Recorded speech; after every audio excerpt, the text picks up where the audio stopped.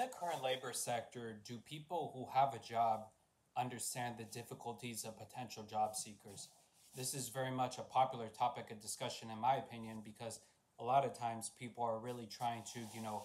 just focus on their situation. And I understand that if someone has something, they can very much take it for granted and not realize how all of that could change within the drop of a dime in very short notice if a mass layoff were to occur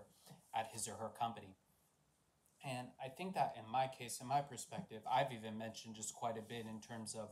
what I've experienced in terms of the labor sector and the labor market. And, there are a lot of really great recruiters on Instagram and other social media sites which talk about and discuss this similar type of subject matter and the difficulties and the differences, the difference in perspective between someone who's been able to get a paycheck every day for the past 2 years versus me, who I haven't even gotten anything, barely anything at all, nothing actually, So it really just goes to show is that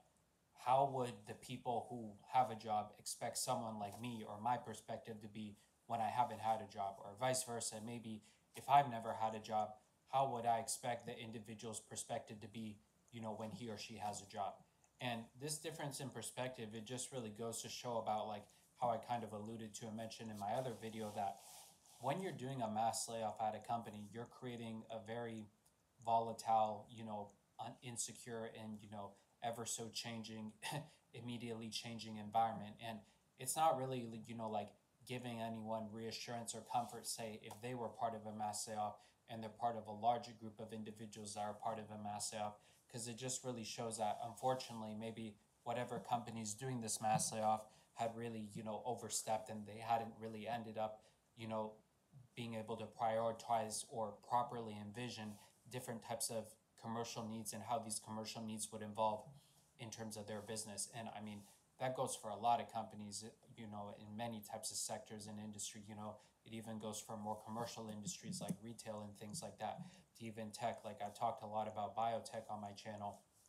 and how despite the fact that there's this one company that I talked about based in Boston that they secured the largest biotech IPO in history, but they're still really struggling to actually demonstrate that there's some viable source of revenue. And it holds for several other types of companies which are either extremely dependent upon venture capital or other external funding sources rather than any revenue that the company itself can generate that would help propel itself forward,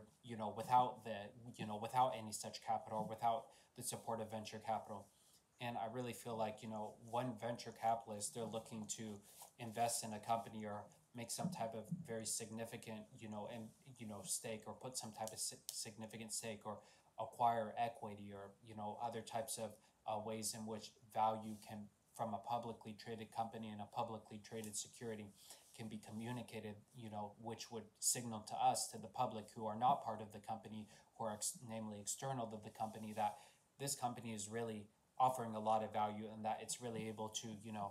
provide, some novel types of solutions for difficult, pressing problems that society is facing. And the fact that we've got into so many types of companies that, pretty much present, half-baked ideas with regards to their mission or the philosophy, and how they actually are trying to reach profitability or even break even at the first place, because a lot of companies haven't even broken even yet, yet, to be frank and to be honest, because even they try to really downplay the fact that they had to wait so many years to even get closer to reaching a break-even point, with respect to EBITDA or other financial metrics that all of those companies use. And it just really goes to show is that this type of environment, it's really much making, it's adding so much of a barrier between people who used to work at the same company. Say like, one person over here is laid off and the other person is still at the company. Undoubtedly, some people are going to feel, disappointment that they're not still able to be in a position while another individual is still at the company and may be able to may be able to secure some type of annual raise, or the list can go on. There are so many things depending upon how different companies operate, as well as the industry in which the companies are primarily based in, which really impact things that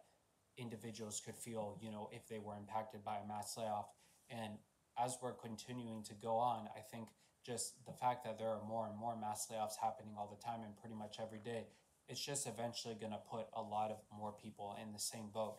And it just really goes to show is that a lot of people, everyone would, objectively speaking, everyone would love to keep their job, but the fact is that it's just so hard to anticipate what decision makers or executives at different types of companies would do in terms of having to let certain people go rather than keeping other people, because a lot of times they're just trying to find a way to cut cut things financially as much as possible so that they can just try to reach profitability because their business is struggling. And it's an unfortunate type of environment that we're in. There are a lot of companies who